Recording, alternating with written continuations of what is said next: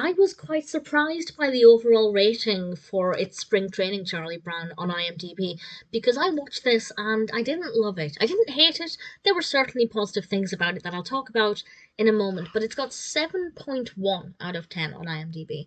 And I'm a big fan of Charlie Brown and most of the cartoons I love.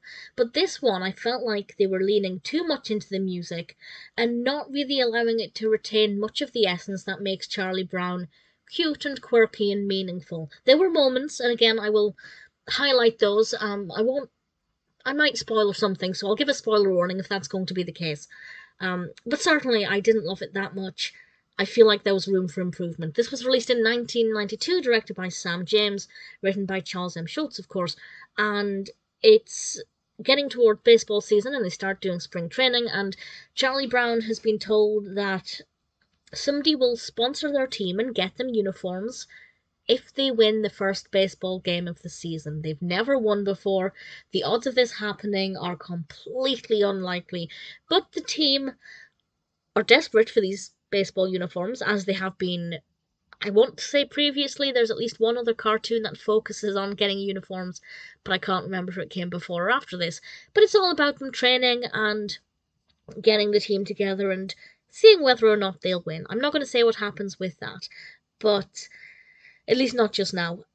But that side of it is quite interesting. There are a lot of Charlie Brown cartoons that take place on the baseball field, and I like it, and it's a nice setting. I like baseball, I like the setup, I love these children being passionate about something, and because they're all standing separately on their various pitches, it gives each character a chance to shine independently. And we also have this wonderful character called Leland, who I'm not too familiar with as a character.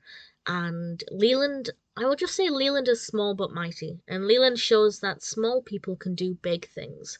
And that's a really lovely message there. We also have a great message about teamwork. And there's a quote from Charlie Brown. And I'll give you this quote because it doesn't actually spoil anything. The quote is, "It's not how you look, it's how you play the game." And I think that that's brilliant. I think that's a lovely message, and it's one of the main messages in this that doesn't actually spoil anything about the uniforms, interestingly. But I think that's a really good takeaway from this cartoon. So there are some nice things in it. And also they do the hokey cokey at one point, which amused me a lot. But the rest of the music, although fitting, the music seems appropriate. More than any other Charlie Brown cartoon that I've seen, it seemed to rely really heavily on the music. And the music seemed to overshadow everything. There were so many sequences with just music and no dialogue, and it's the cute, funny dialogue that makes Charlie Brown so unique. But there is just so much music in this, and very, I don't want to say loud music, but it seems to overshadow everything else, and that's something about this that I feel did not work. It did not work very well at all, and it just made it feel quite different, and that aspect of it, I felt kind of let me down a little bit. So it's not perfect. I was surprised by that quite high rating, but that's not to say I didn't like it.